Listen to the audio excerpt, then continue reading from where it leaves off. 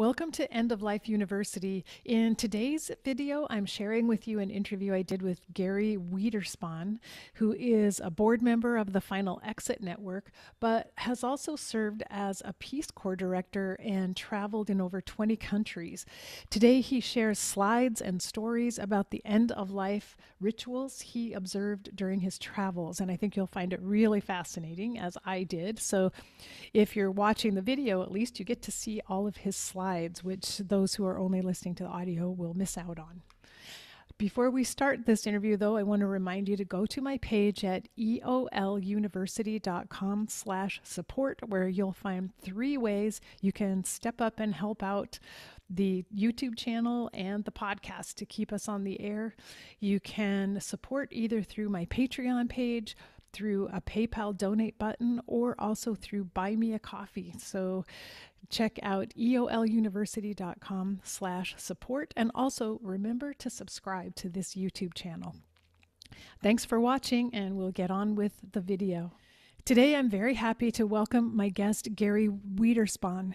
Gary is a board member of Final Exit Network. He is the author of Intercultural Services, a worldwide guide and source book, and many articles on cross-cultural communication and relations. He has traveled in over 20 countries and served as Peace Corps director in Guatemala, Costa Rica, and Ecuador. And you can learn more about the work that Gary does and read some of his blogs at 2 different websites, finalexitnetwork.org and thegooddeathsocietyblog.net. So Gary, welcome, and thanks for joining me today. Thanks, Karen. I'm delighted that you invited me. I look forward to it. Well, I'm really interested to hear, because I know from reading about you that as you have traveled to various countries, you had a particular interest in end-of-life customs and rituals. And so I'm so excited to learn from you and hear what you have to share. But maybe you could start out just by telling us your story. First, what attracted you to the Peace Corps and the travel you've done, and then to focus in on end-of-life customs. Well, I spent the 1960s and the 1970s living and working in different countries, and being very intimately involved with working with the people and their own cultures. And I really, it's a lifelong interest that I've had, trying to find out where other people are coming from and relating to them in a respectful way. There's something called appreciative inquiry. I don't know if you're familiar with that. It's a way of asking questions of people that shows that you're sincerely interested and you respect what they're into. And that just opened up so many doors, one of which is when people were grieving and celebrating the lives of their ancestors and that kind of thing. So that became sort of one of the spin-offs for me. Then I spent 2 decades after that, the 80s and the 90s, packaging what we've learned about how to get along with other people and work with them and on a respectful, mutual basis. And we did cross-cultural training and consulting for global corporations. Globalization was a big thing in those days, and so we developed one of the first major cross-cultural training companies. And then my next career after that tended more to be toward the end of life things, because I was getting toward the end of my life. And so I've been involved with Final Exit Network now on the board for nine years. And the 2 areas come together, the cultural adventuring and practices and beliefs about death and dying, how diverse they are. So interesting. I love that term, appreciative inquiry. Is that, do I have that right? That's right. There's there are books on that subject, but it's really like magic. People really know you're not putting them down and you're truly interested in trying to get into their shoes. I can't think of any place in the world where people don't open up and respond. Hmm. Well, I definitely want to read about that because I feel like that's something we need to foster again right now in this world. We need that skill of Right. of being able to talk to one another. But it occurs to me that when you learn about the end of life customs and rituals of a society or culture, you really learn a lot about who they are and what they value. That's a pretty rich subject area when you're studying a group of people and wanting to know how they think and what they care The, about. the 2 points are birth and death, where they both tend to be really deeply emotional and spiritual and deep culture, we call it, as opposed to, culture being uh, fashions or uh, cuisine or that kind of thing. It's like an iceberg, and the stuff you see up in the top above the surface is interesting, but when you get down below the surface of the values and that drive that stuff that's going on the surface, that's where it gets very interesting. Yeah, and I just a more general question. Did you find that people have more things in common than they have differences, or is that a valid thing to say, or do the differences between cultures really stand out? And so, Gary, we're now in a different location because we had a little bit of a technical glitch there. But I wanted to carry on with our discussion and ask you, as you studied these various cultures, especially around their end of life traditions, did you find similarities between them, or was it primarily differences that you found? I was really, I have to back up a little bit. I was born in 1940. And back then, people died at home surrounded by loved ones. And there was a religious aspect to it, probably, usually, but not in institutions. And so in these countries, sorry about that phone, these countries, that's where I lived in these very rural locations, um, in these communities, it was pretty much like that. So it wasn't until I came back to the United States after about 20 years living in villages abroad and working with the Peace Corps that I had what they call reentry shock. Came back into my own culture, and I thought, my God, there's a big taboo here about talking about death, and in these places that I've been living in and adapting to, it's just a part of life. There's no inhibition or hang up about being around dead people or in ceremonies that have to do with death. And so the contrast between that and what I discovered when I returned to the US was quite an eye opener to me. That's one of the reasons I probably have gotten more involved in understanding the difference. It seems like a lot of places around the globe, they share a common feeling that, birth, life, death, it's all one thing. Uh, but when we come in our culture, I think we're the kind of the outlier. That my impression is that the medical profession, you're a doctor, a lot of doctors seem to feel that when someone dies, they failed, and therefore the job is to keep you know people dying as long as possible, to not have that on your conscience or the record of your medical institution, right? And and we outsourced in this country. We outsourced dying to professionals, and so we've lost agency. We lost control over what actually happens. Our choices became very limited. So as I said, that was a real eye opener for me. Oh, I can imagine. And you're so right about that. In this country, we have the blessing of advanced technology in medicine and rapidly advancing knowledge, but it has also been a curse and a detriment in that it has been easy to outsource care of people at the end of life and care after death and during death. to other people who take over, professionals who do all the work of it, and then in our day-to-day lives we've lost our connection to death. Well, in the period of time when I was doing cross-cultural training in the United States for corporations, um, um, some of their foreign employees coming to the United States, we needed to develop training programs for them, and that was an issue. How do Americans die? And I came across some studies that show that we don't die.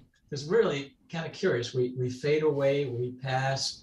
At my sister's funeral, they were saying she went to be with Jesus, and all kinds of things that we try to cover up the reality of it by our language.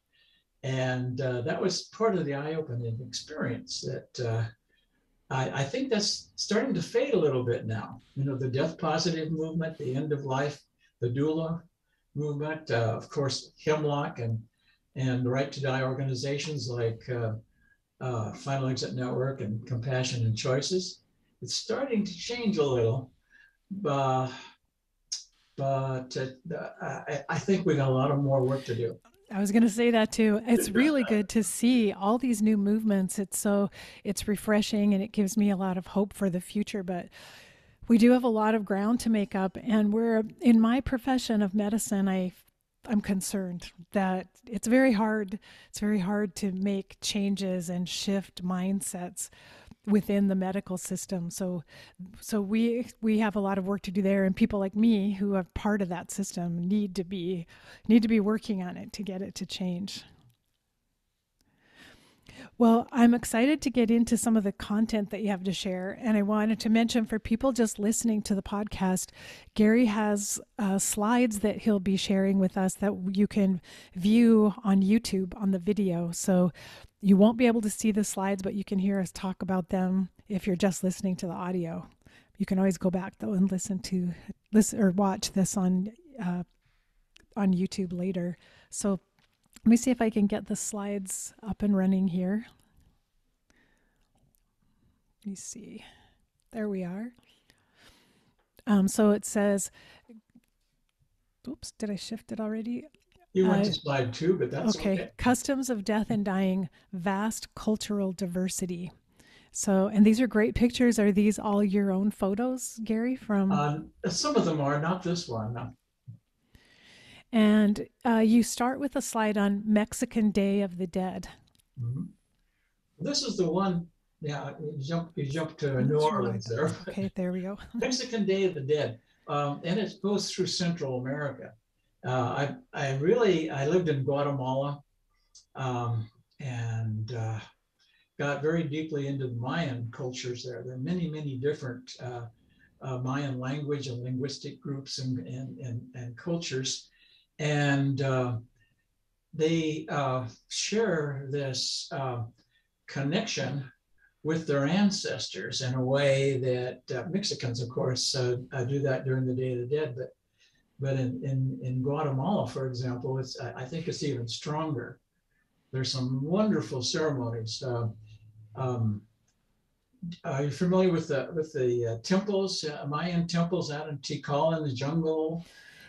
Yes. There's a big lake there called Flores Lake, and at the end of the lake, there's a little teeny village, cobblestone streets, whitewashed adobe kind of place, and they have a little teeny chapel, the size of my garage, and inside that temple, under the altar, they have 2 skulls, and these are skulls that local people believe belong to the last 2 real Mayan leaders in their area, and they are brought out during the period of time that people celebrate the Day of the Dead, and they're taken around from one home to the other, every home in the village, and there are drinks and special foods. It's delicious, and they serve everybody, and you're carried on a kind of a litter and with tons of flowers. It's just a beautiful experience. And you see that in the cemeteries. There are people there that are having some tequila, some great authentic Mexican food that abuela has prepared. There are kids, there are mariachis. It's not a sad thing, it's a very happy thing. And these kids on this slide show that, it's not scary, it's kind of, like fun. I've even seen little kids, 12-year-old boy eating a sugar skull, a candy in the shape of a skull with his name on it. And he was giggling and he's saying, I'm eating death, So there's a certain wonderful feeling of naturalness to it that you don't see elsewhere. I love all the bright colors and the flowers everywhere and the skull paintings on the faces. And Yeah, as you said, it's wonderful that the entire family participates so that children get comfortable right away with the topic of death and remembering their ancestors. And they also have what they call ofrendas, which are like little shrines with the photograph of Grandpa and his favorite brand of a liquor and some flowers and what he liked to eat and so on. And everybody in the family puts that together as kind of a celebration of a life rather than mourning a death. That's very beautiful. That's a great photo to symbolize what you're talking about. And then the next one that I clicked on too soon was the New Orleans funeral parade. Also, it seems like a joyous celebration. This one is interesting. I've witnessed. Okay, we're back in New Orleans. Back in New Orleans. I don't know why. The point there is, I think, the African American community brought with them when they came to the United States, I think, many of these kind of similar feelings of community sharing and grief. And it's almost like the Irish, what do they call the wakes? The wake. Mm-hmm. But with a lot of color and sound and music. I think that's a real contribution to our culture. Yes, absolutely. And again, bright colors. It's like this joyous energy that you can see and feel. The next slide, Karen, is I think it's kind of, Anna, my wife and I were, we've gotten back up a little bit. There we go. There it is. This is kind of a Hindu influence on the island of Bali. And the custom there is that when people die, they're put into the ground, and when the village, usually it's the more affluent people in the village, are able to put together all the trimmings and the cost and associated with the cremation, then everybody gets their folks out of the ground, brings them in, and they're put in these beautiful sort of piñata kind of things, and they have a big fire, and then the ashes are taken down to the beach, and they have little teeny boats made out of palm frond, not they're kind of leaves bent in a certain shape of like a canoe, and they're put out on the surf, and then the ashes are taken away to the ocean. And the day before this, something really interesting goes on.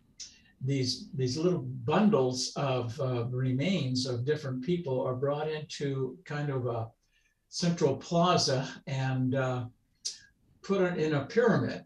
And what I noticed there was that the people who are big shots before their death remain big shots after the death, because the priority of your place in the pyramid depend on the social structure of the community. Interesting. And Anne and I were there, just happened into the small village the day that this sacrifice, the offerings were brought. Food, a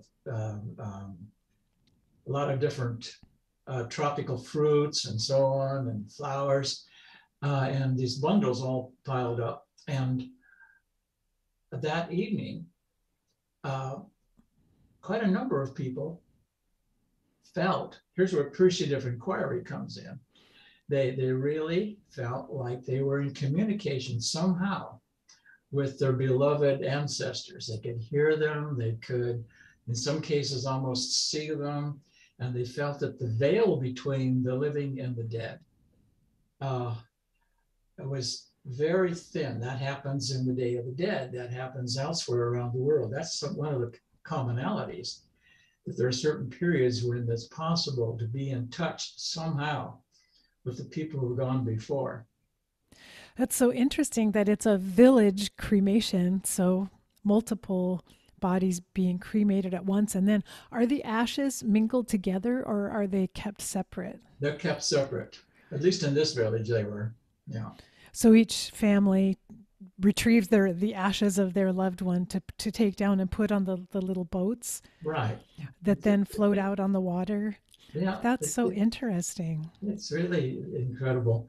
Um, Another thing that, as an interculturalist, which is part of my training, was really interesting to me is that these cultures have another thing often in common, which is extended families. You know, when I say when I did cross-culture training for people in cultures like this, I'd say, well, how do you describe family? Familia. What is a familia? How many people? And oftentimes, like in Latin America, they'll say, 48 people. Hmm. And it'll include cousins and uncles and aunts and grandparents and all that. And that's a strong contrast to our nuclear family here in the States, And what became obvious to me is that you can't escape this familial molecule that you belong to simply by dying. You're still part of the family. The past people and the present people and the future people to come, we're all still connected with each other. And that seemed to have given people, when I inquired appreciatively, that gives them a strong feeling of security, that we all belong to each other, and it gives us support when we face the challenges and tragedies of life. That's so interesting that they have these. Well, it's almost like the continuing bonds that we talk about now in grief therapy, but that they feel so strongly the bonds they have with their ancestors, with their living relatives. And it sounds to me like they accept one another, the good and the bad. Like, you're part of our family. You're part of our family. We may not like you very much, but you're there. We're connected. That, of course, that leads to lots of other interesting things from a cultural viewpoint, but it really comes into play during special times of joy or grief. Yeah. Yes, I can see why that it's such a strong foundation to grieve from and to experience challenges from, just to feel that you have all these other people backing you up and caring about you. All right, we'll see if I can get this to only go one slide at a time. There we go. Korean burial beads. I've never heard here's of a little this. high-tech approach. The Koreans have taken the ashes after a cremation and continued a process of reducing them to these crystals, and they have different ways of coloring. This is a popular color, so that you can keep your ancestor, on a mantle here or on a coffee table, and it's quite attractive.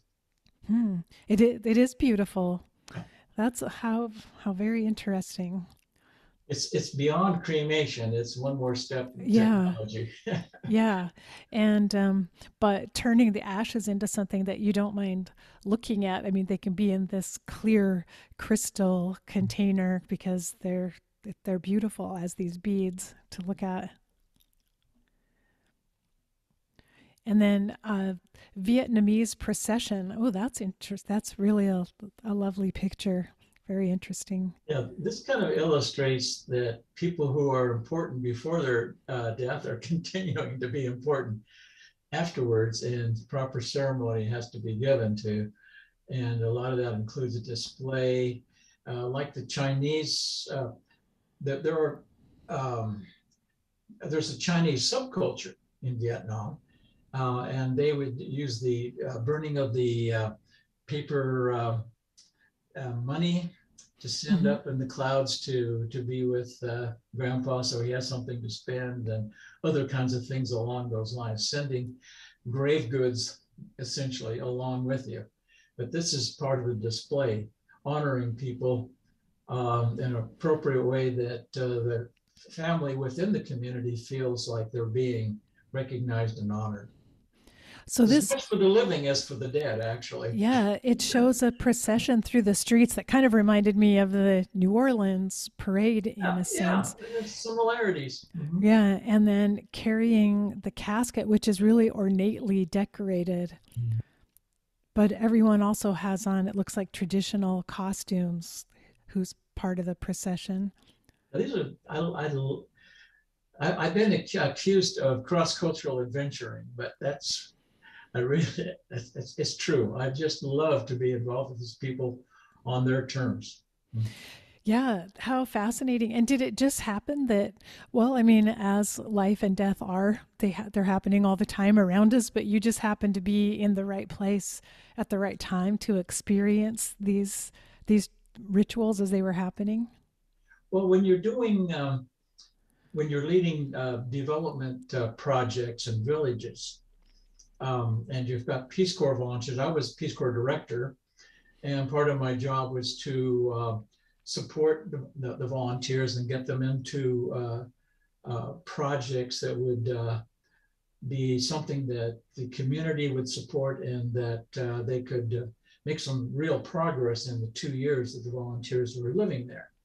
And that required really eating the food, sleeping in, you know, the village inn. And so when you live at that level of connection with people, as opposed to like the corporate expatriates in the fancy homes and the isolated suburbs in the capital city, you get into situations like this all the time. Yeah. Yeah, you're really experiencing day-to-day life, and death is part of day-to-day life. Let's see some, okay, I don't know this one personally, but I thought it was really interesting that if you go online and look at the Ghanaian coffins, they can be rocket ships. Here's a great one, the kid's carrying the coffin that looks like a big tropical fish. They're some of them are fancy automobiles. It's another way of keeping and displaying your status even in death. Mm-hmm. Yeah, that's really interesting. Let's see, the next slide was From the India. Fire, and of course there, and the USS traditional funeral. Back to India. Yeah, well, we all know along the Ganges River, we've seen pictures, right, of that's a very sacred and honored place to have your body cremated, and then the ashes are thrown into the sacred Ganges, and there's a lot of bathing and ritual purification that goes on in that process as well. So the whole cremation versus burial thing varies from, you know, around the globe, but in the Indian, especially the Hindu Indian culture, cremation is very, very much a thing. It's getting more and more difficult because of the shortage of firewood. That's interesting. But let's see the next slide. I think that depicts a little bit what I think is wrong with this. What's wrong with this picture? Well, back on. I'm sorry. It's like for some reason it's automatically shifting, and I don't know why. Yeah. Sorry. Okay. Well, the U.S.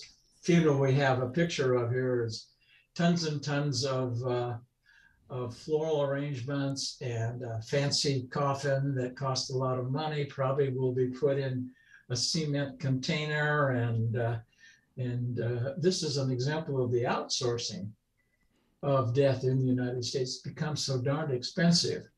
There is an organization called the American Funeral Consumers Association, right? Society. And they are trying to change this picture to reduce the cost and increase the amount of family control and involvement in the funerals.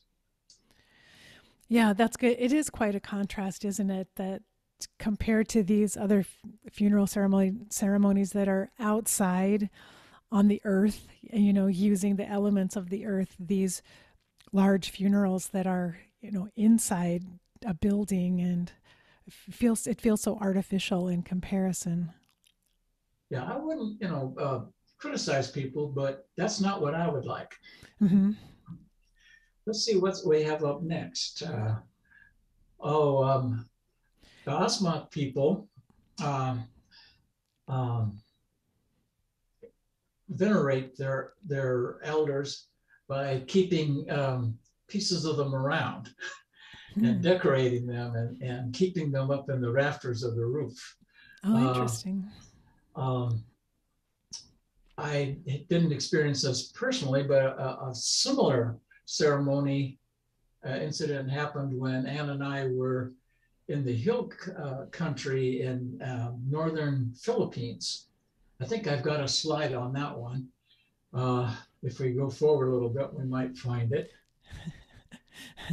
Hopefully I can. I've tried to make these slides work right, but there's. We can skip this one. It's a little secular aspect of the.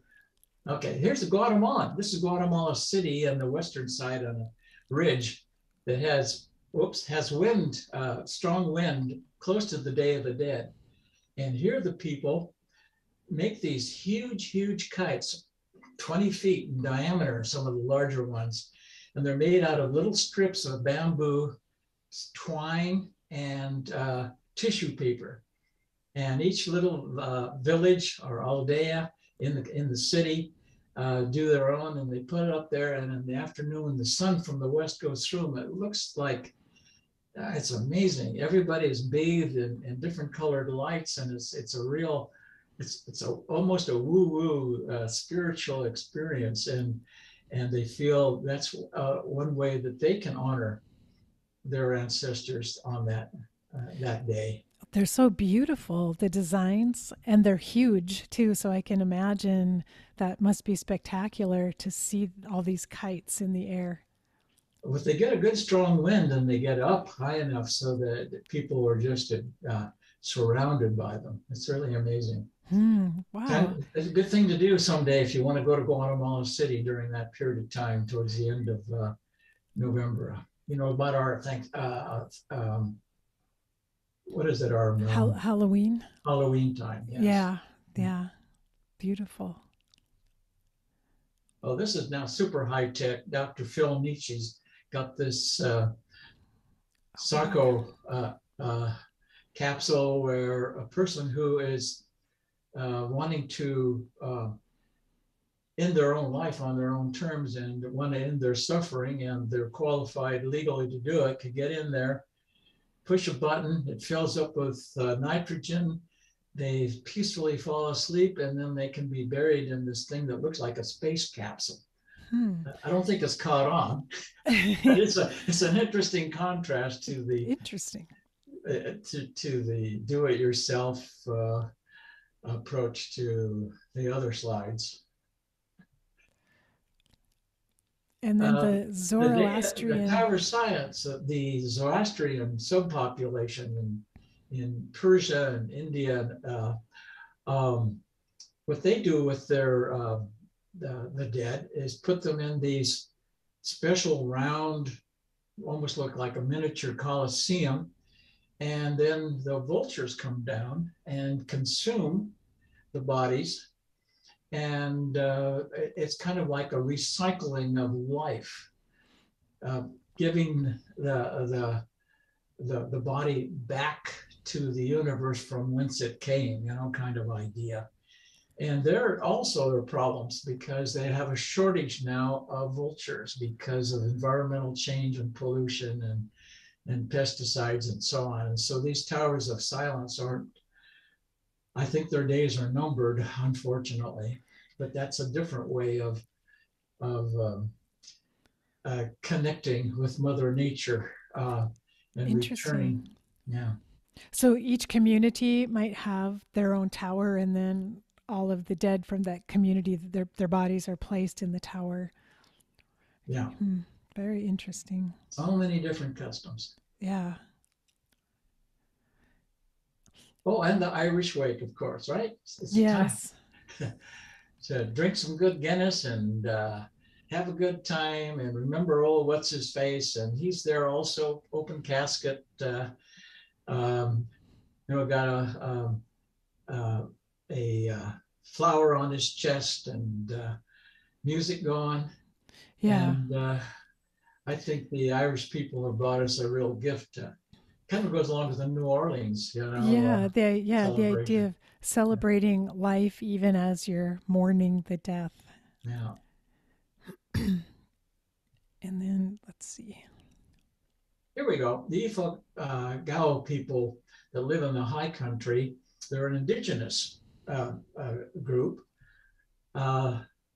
And picture a tropical valley filled with rice paddies, a little island of with 3 or 4 thatched roof houses, little huts on stilts, a couple of palm trees, and they're surrounded by paddies. And to get there, you walk along these edges of the paddy, and you get there, and you come into town, which Ann and I did, one of our adventures, and started, talking with an old gentleman, loincloth, barefoot, all his life, and some chickens and a few kids, and running around in the dirt courtyard.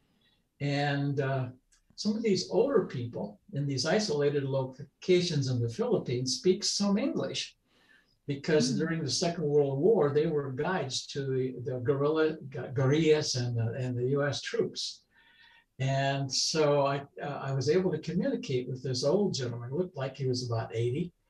And he said, well, would you like to meet my grandfather? And I said, wow, he must really be old. And so he said, well, if you'll pay for a chicken, we'll make chicken soup and share it together, because Grandpa really, that was his favorite treat.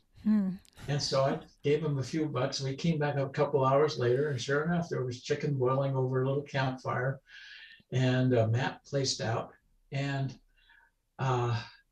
they had brought Grandpa down from the rafters, and he was basically some bones and a skull and wrapped in a beautiful tapestry. And they opened it and put him next to on the mat with the rest of us, and we had our chickens.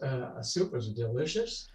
And I said, well, I didn't notice Grandpa eating any, And the old man smiled and kind of twinkled on his eye, and he said, well, he gets the spiritual part. We eat the rest. And the tourists pay for it.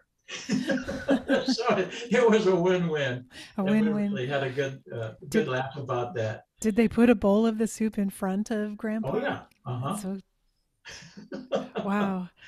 So that's amazing. So it's, oftentimes bodies, what we would call bodies, are kept close by, in the rafters, under the floorboards, sometimes whole bodies for long periods of time before they actually put to rest. And I appreciate the comfort they seem to have with the decomposing body, which I don't see that existing in our society at all. It seems like that's one of the reasons we outsource it. Everyone's very squeamish about being around a dead body. So this would be unthinkable to most people, to keep your dead ancestor in the rafters of your house. Yeah.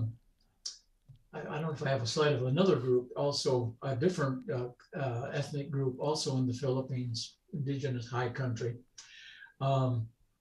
their tradition is to take the body and put it in make a special wicker chair on the front porch of these little huts and smoke them so that they, instead of embalming, that's their way of embalming, I guess. And so that people can come by and pay their last respects. And that could go on for days and days. And then they put them in a fetal position as they were born. They were also returned in that same posture. And then they put them in little handmade coffins, and then they hang them on cliffs. I think I have a picture of that. Oh, yeah, I remember seeing a slide of that. Let's see if should I try? Let me try to go let's to keep that. going here. Well, we'll come back to it, I guess. We've got a lot of other things to cover in between. Okay. So in Eastern Europe, they also have something like the Mexicans and Central Americans do, the ofrenda. You can see here the cheese, the bread, the wines, the grapes, the bottles of beer, and the photograph to kind of honor. In this case, it's probably a grandma based on the pictures. Yeah. That's beautiful. And then would there be like a ceremony of eating the food and drinking the beverages at a certain time? I don't know about, I know that the people get all those things during that period of time. They share them. It's like a little fiesta. But I don't know what actually happens to those that are put on the shrine. Oh, okay. I wouldn't think they'd waste them. Yeah, so they look pretty good to me. Those are like the offerings, and then everyone else is eating the meal. Homemade bread, cheese, borscht looks like. Yeah. Huh, that's very nice. I really like that. I love the looks of that. Some red wine. Yeah, and all the photographs. That's so nice. The Viking funeral boat. This is a good one. Yeah, this is kind of a reenactment, but the Vikings, that story, right? They put the faithful dog and the sword and the shield and the Viking and his helmet, and then they throw torches in and let it float out into the sea and sink, so they can make it to Valhalla, where warriors are especially honored. I don't think they do that anymore in Scandinavia, but here's one that they reenacted. That's a beautiful picture. The way the flames are kind of leaping out. And ancient Viking graves. So they also buried people, it sounds like. Yeah, and in the shape of the longboats, right? These stones are arranged in the shape of the longboat that the warrior used for his Viking, his adventures. Oh, interesting. All right. Oh, and the mafia funeral procession. I just put that in because of elaborateness. But let's go to the next slide. I think this is really interesting. In part of my career, I got to go to Japan many, many times, setting up a joint Japanese. Back up one slide if you can. Good. And there again, when I got close to my Japanese colleagues and they knew I was really interested, kind of opened up this aspect of their culture to me. That when the dead person's body is taken to the crematorium, then the bones and ashes come out. Then the family has these special long chopsticks that are only used on that occasion, and the bones are placed into a container that then has a white cloth on it, and I'll tell you what happens later. But this is the only time when chopsticks, or two different people with a pair of chopsticks each, pick something up together. Some of these bones are a little awkward and big, and so they do it together. So that's the only occasion where that's appropriate. And there's a big taboo about using chopsticks that way any other place in the culture. That's so interesting. That the kids are involved here too. It's not, nothing yucky about it. Yeah, because here after a cremation, it would be the staff at the crematorium, I think, who would gather up the bones and Mhm. deal with that. But that's very interesting that it's the family Mhm. that collects them. And the next slide shows you where the bones end up. Lack of space and cost of real estate in Tokyo and all through Japan is so much that you have these little teeny high-rise sort of shrines all packed together very, very tightly in these cemeteries. And this is where the remains, cremains, I guess we call them, end up. And they put them in here, and then um, uh, people bring flowers and offerings to them there. They can't afford to have the big burial cemeteries that we have. There's no space for it. It looks like a city, doesn't it? Like a miniature of of a city with all these towers rising up. Little high rises, yeah. Yeah, high rises. Well, oftentimes in my trips to Japan, it's inevitable you're going out to drink and eat in restaurants and so on. And my Japanese counterparts, colleagues, made it really clear to me that you never want to stick your chopsticks into your rice bowl in the rice or anything else. Having two chopsticks sticking up is symbolic of their offerings that are given to the dead. That's the only time when two chopsticks are seen Oh, vertical, oh, and it's a really, you could destroy a business deal because that kind of a faux pas. oh, how So interesting. so there are a lot of interesting ways that the Japanese cultural values surrounding and beliefs surrounding death work their way through business culture, popular culture. Hmm. You get in an elevator and there's no fourth floor because the word "for" in Japanese sounds like the word death, and that seems unlucky, like our number Interesting. 13. Yeah, like 13 here. Huh, how interesting. So there's all these little cultural nuances. Once you really get into the culture with the people, it's really it's broadening. Travel is broadening and it's eye opening, and it's a lot of I enjoy it very, very much. Yes, it's just fascinating. And as you said before, it shows us the ways in which we're similar, but also how unique and diverse we are Mhm. in how we deal with death and dying and living. Let's see what else we've got here. I don't Oh, want to. here we Okay, have the there's yeah, there's the hanging coffins. And earlier you were saying that we don't really. Whoops, we'll back go up. back. There we go. These coffins. About half of that population, this group is now converted to Christianity, so they don't do this. And the other half, it's mostly the elders, the very honored, high status elders who still would be using these be put in these coffins, and they were hanged on the cliff because back hundreds and hundreds of years ago, this was headhunting country, and they didn't want their people, their elders, bodies to be desecrated by some other group coming through and taking the heads for a trophy. So they put them in these very inaccessible cliffs faces, um, propped up there. You need to be a technical rock climber to get to them. Wow, I can't even imagine how they get them there. Do I guess they lower them down from the top to hang on the side of the Well, cliff? I think what they probably do is make bamboo scaffolding and Oh, take them and put them up there and then take the the, scaffolding away. I think that's how it's done. wow, that's amazing. And then, so once the coffin is there, it stays there. I imagine it's not Yeah, something they no, they no. don't retrieve it, but their Well, ancestors stay there. when they're taking the coffin from the village up to these mountain sides, these cliffs, sometimes fluids touch people, because these coffins aren't watertight or anything. And I just read something recently where that's considered lucky. Huh.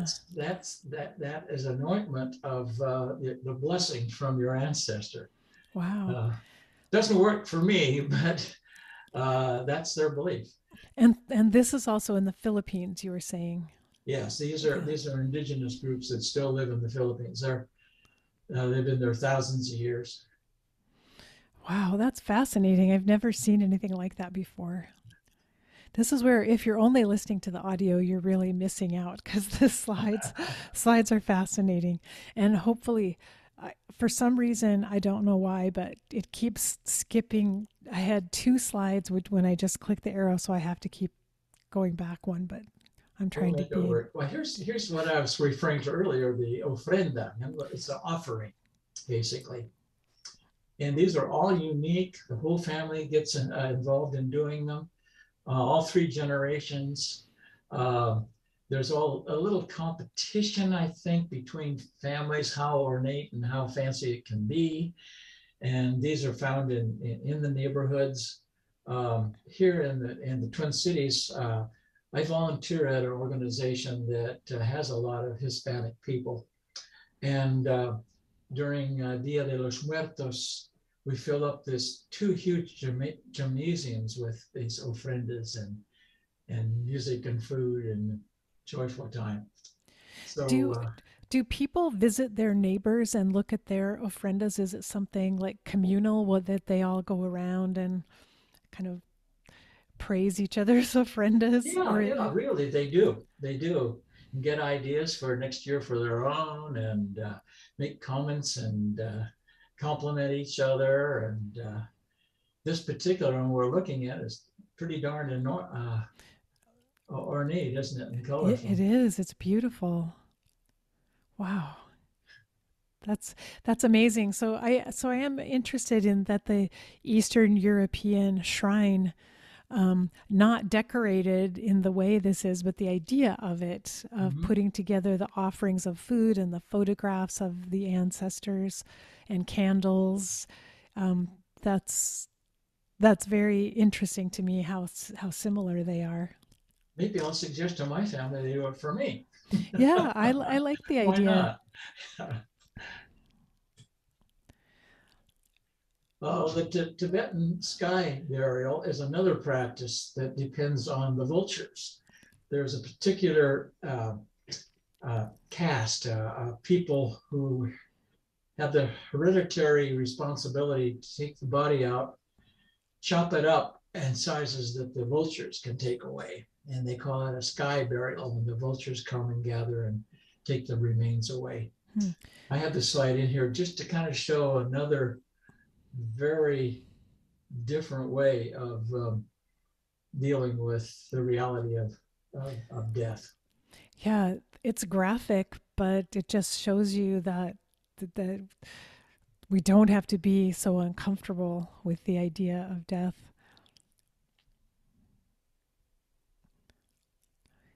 And And the then, Sioux burial platforms, going back hundreds of years, and I live in Sioux country here in the Twin Cities. This is kind of the epicenter of the Lakota, Dakota, or Sioux cultures, different names.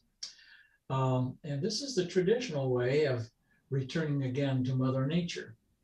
That the ravens in many of these Native American cultures were considered kind of like ancestors. They would refer to grandfather raven flying in the sky.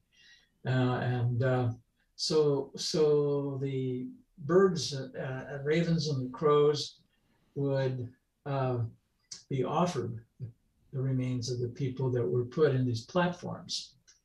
And when I first came, another short career I had was working as a cross-cultural consultant to an organization of Native American communities, reservations around the country. And I noticed that there has been a revival of interest in many of the old ways, including this one. I don't know if it's making a big comeback, but there are locations where people want that opportunity to return to the old way of putting people up on the platform instead of in the ground. Hmm. So there's similarities between the Tower of Silence that we saw before and Interesting. vultures, and Yeah. then the Tibetan sky burial and the Sioux burial platform, all at least leaving the body for the elements and for the wildlife, for Mm, nature to reclaim. yeah. There are And some modern movements where you can have your body, just put in the ground, or and in a few places even I think they're going to offer something similar to this, where you can just be put out, and after there are fewer remains to deal with, then you can put them in a urn or something like that. hmm. There's a lot of uh, experimentation and innovation going on in the end of life area.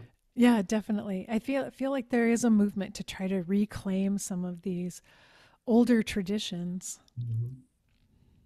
Well, burial at sea, of course, something's been going on since people were sailing the seas. Yeah, very interesting. And I had a conversation a couple of months ago with a woman whose company is doing a lot of burials at sea now. And it actually sounds really beautiful and peaceful.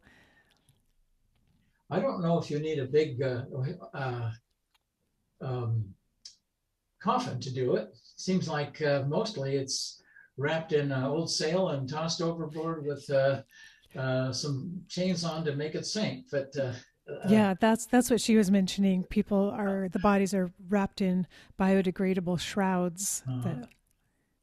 Oh, here are the cremation boats, the Bali cremation yeah, boats a you were little bit talking about. out of sequence, but you can see there, this is the kind of the third step in the process. The previous burial in the ground, the retrieving, the uh, um, cremation ceremony and then this is the last part of it. Hmm. Oh, those are lovely with all the flowers, and then they just float out in the water, and that's where they end up. People wade out, to about armpit and deep depth and bid farewell. Hmm. Beautiful. And then comparing that with cremation in the U.S. Right. Oops, let And me go back to that. I have a picture here of uh, it's called resomation chamber. I think the next one. Yeah. This is the so-called water burial. Yes.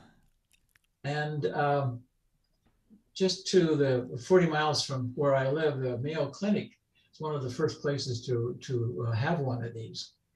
And essentially, it's a large pressure cooker that's used lye or lime, and the body is put under a lot of pressure and heat, and what comes out of the liquid is so benign that it can be used, and it is used for watering the gardens and flower gardens and stuff down in Mayo Clinic there. And the next slide shows that the bones come out like the consistency of chalk and can easily be crumbled into a form that can be put in a urn and returned to the family. Any metal parts, in my case, my defibrillator and uh, uh, a pacemaker. Anybody had an artificial hip, they'll all come out just pristine and can even be recycled. That process is so sterile and thorough. And the Huh. nice thing about this process that no mercury from your fillings in your teeth go up the chimney, and there's no. It's a very a small carbon footprint compared to fire cremation. Huh. This might be Interesting. a high-tech future for as an option. Yeah. Very interesting. And, Yeah. Ashes to ashes. yeah. Yes. And of course, the cost of dying is so high. I think we need to find simpler, more green and simple ways of dealing with our end. Yes. Yes, definitely. And we are, I mean, I'm excited that there are a lot of new options for green burial, which Yeah, is good to know. And you wrote the common goal, a good end to life. Very true. it's one thing that you find all over the world, but how we define a good end is very different sometimes. And I was curious about that for you, um, how your travels and what you've experienced in other cultures, how have they influenced your values and your choices for yourself? Well, I want my memorial service to be a family thing that's planned and done by the family. Don't want it outsourced to the funeral industrial complex. Mm-hmm. I don't want to have my dying process outsourced to institutions that have probably profit motives for trying to keep me there as long as possible. And so Final Exit Network um, is an organization I not only belong to and advocate and volunteer with, but one I believe that has um, options and choices that make me able to have something closer to that of what I saw around, the world, and keep it more natural and I guess natural is the word. Mm-hmm. I think we've lost something in our as we got more developed as a nation, and I'm trying to take what I've learned abroad and use it in my own end of life planning. Well, I think it's very inspirational for all of us to be in touch with how other cultures have approached death and dying and to expand our consciousness around it, around what's possible, and also to let us see in some ways how narrow and restricted some of our ideas about death and dying have become, and I hope it inspires other people to want to see what's possible and get creative as they think about their own end of life, and particularly to plan ahead, because that's the best way to make sure you don't end up being part of the funeral industrial complex, as you mentioned, is to make plans in advance. Yes, one way to kind of for me to tie this all together is that the taboo about talking about end of life issues with all the family members. My grandkids know exactly, they're they're totally comfortable about what Ann and I are talking about and thinking and planning. And they've read our advanced directives and discussed them and so on. That's a real blessing, I think, that I've been able to bring back from abroad to my own family. So I'm glad for that. Final Exit Network has all kinds of free resources, an advanced directive for dementia cases. We have a professional surrogate trainer who will help train people's surrogates and give them support in case the person who's supposed to speak for you, when you're not able to, you don't feel they're up to the task. Lots of other educational information. And so I recommend that people take a look at the website and the Good Death Society blog as a way to take what we talked about and expand it in many, many directions if they wish. Oh, that's perfect. And I'll leave links to both of those, Final Exit Network and the Good Death Society blog, on the show notes for this episode. And I've been talking with Gary Wederspahn, and I just want to thank you, Gary, for offering the slides and sharing all of these experiences that you've had with all of us. It's been fun. And thank Yeah. you for doing blog posts for us a couple of times. I've enjoyed those. Oh, you're very welcome. Happy to do that for you. Well, take care. I hope you get to enjoy more travels uh, I hope it ain't over yet. in the near future. Yeah. Thank you very much for the opportunity to be with you. You're very welcome. I hope you enjoyed my conversation with Gary Wederspahn. And once again, if you're just listening to the audio, please take the opportunity, if you can, to go to the YouTube video on my channel and see the slides that Gary brought for us to look at. I'm very appreciative of him for including those slides in our conversation. I really appreciate Gary for giving us this, I guess I would call it, multi-dimensional view of death and dying around the world. He gave us a perspective that is, on the one hand, broad and inclusive, because he brought in so many different cultures and talked about their rituals and customs. He also made it deep, and I love that he used the term deep culture, and also affirmative inquiry, and how he holds conversations with people of other cultures in order to learn more about them. And he was able to take us deep into the cultural values and meaning around death and dying.